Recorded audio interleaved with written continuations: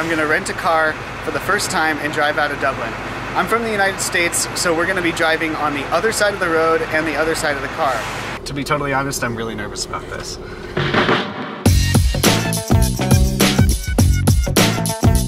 Driving around Dublin is not ideal. As you can see, we're barely moving at all. We've actually really just been sitting in traffic the whole time, but I'm surprised at how easy it is to switch.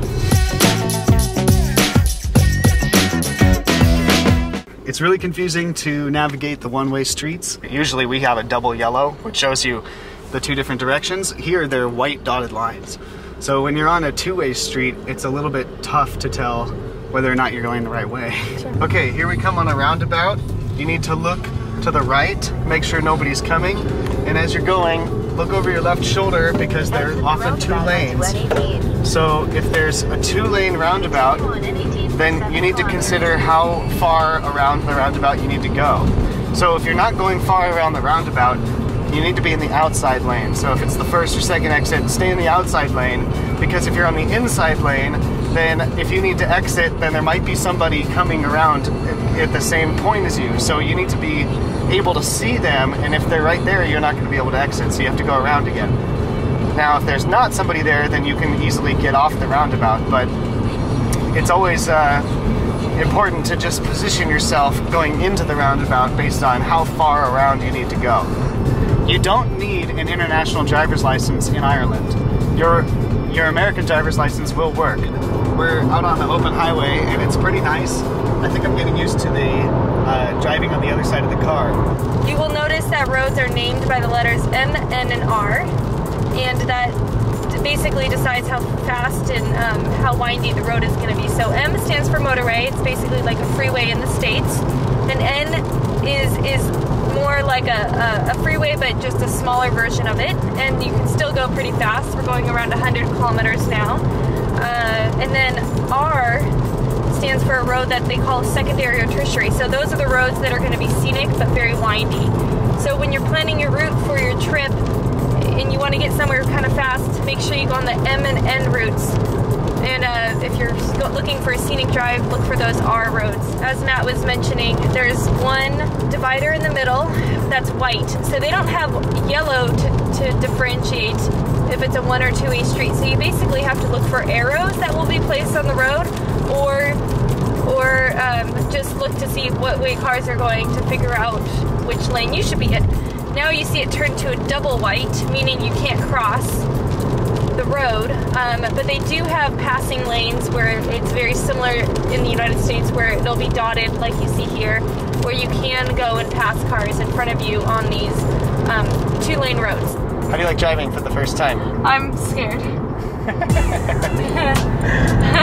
After driving for a couple of days, is I have the right mirror going down the right side of the car, so that I can see how close I am to the center line, and I'm pretty much using it exclusively for that. I can of course see behind me as far as I need, but the main mirror that I'm using to see behind me is the center mirror. So the center mirror is just right there for what's right behind me. Now the left mirror is angled a little bit more down so that I can see the side of the car and how close I am to the left side. Because there's lots of times where there's a car coming and it's really narrow and they're maybe far over in their lane, like right now. And I need to be able to get over to the left without hitting a wall or without going into the brush. So that's one thing that's been helping me that you might want to play around with. It's one of the common mistakes people make here is putting the wrong type of fuel into their car. The pumps are opposite.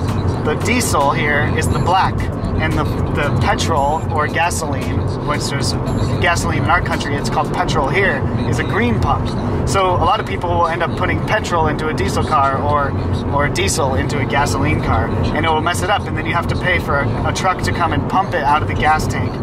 It might be suggested that you rent a navigation system for €100 extra, but we've actually found Google Maps to be extremely reliable. If you have an international phone plan, you'll be able to get 3G almost everywhere you go. Also, most coffee shops, bars, restaurants, and hotels all offer free Wi-Fi, so you should be able to plug in anywhere you stop and get maps if your 3G happens to not be working at that time. I haven't seen one single traffic policeman while I've been here. They don't seem to be enforcing rules of the road. Not to say that there aren't any traffic laws, but I haven't seen anybody being pulled over for speeding. I haven't even seen policemen out patrolling anywhere in this entire country. There are some that are in the city, but they don't seem to care much about the traffic rules. Even parking and cars that are illegally parked, I've been told by locals, usually get away with it and there's never a problem. So that's not really a big thing to worry about. After 2 weeks of driving in Ireland, I would conclude that it's definitely not a problem for Americans to come to Ireland and drive. This video might help you ease some of your tensions. It's not been that hard, and it only took a day or two to really get used to it.